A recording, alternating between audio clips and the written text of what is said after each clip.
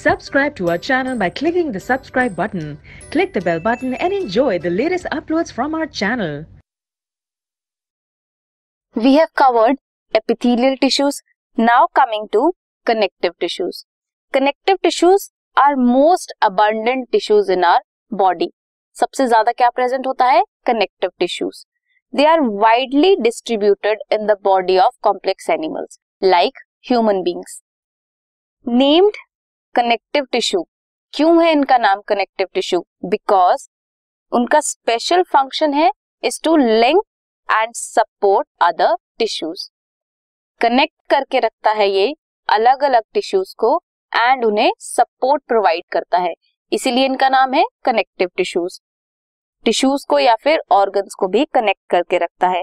ये सॉफ्ट भी हो सकते हैं कनेक्टिव टिश्यूज और कुछ स्पेशलाइज्ड टाइप भी हो सकते हैं कनेक्टिव टिश्यूज के, लाइक बोन्स जो हार्ट टिश्यूज हैं. Cartilage, bone, adipose and blood are connective tissue types. In all connective tissues, सभी कनेक्टिव टिश्यूज में एक्सेप्ट ब्लड, जो भी सेल्स हैं they secrete fibres of structural proteins. वो स्ट्रक्चरल प्रोटीन्स कौन सी हैं? कोलेजन और इलास्टिन. क्या सिक्रीट करते हैं? स्ट्रक्चरल प्रोटीन सिक्रीट करते हैं, कोलेजन और इलास्टिन.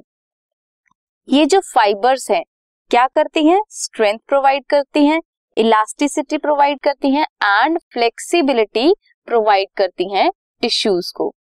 सेल्स ऑल्सो सिक्रीट सम मॉडिफाइड पॉलीसेक्राइड्स.